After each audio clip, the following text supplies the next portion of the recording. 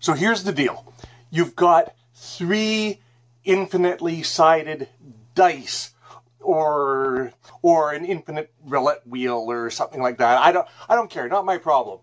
You've got to generate 3 random numbers, each between 0 and 1. Now you're going to take each of those 3 numbers and you're going to square them and add it all together. The question for you is, what are the odds that your sum will be less than or equal to 1?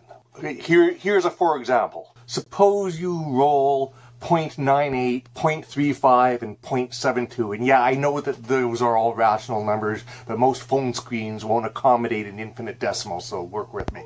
Okay, you square each of those and you sum them up and you get 1.6013, which is bigger than 1. Bwah, you fail. Okay, you lose. Okay. Then you roll 3 times again.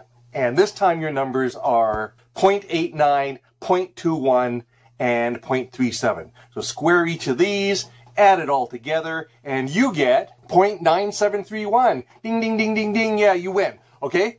So, what are the odds of winning this game?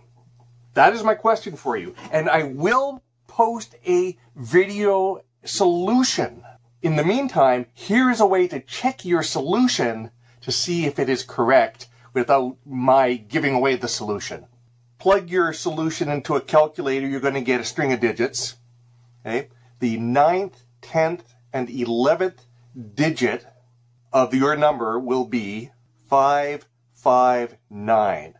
So you're unlikely to get a 559 as in those positions by accident. So if you got 559, dollars to donuts, you got the solution.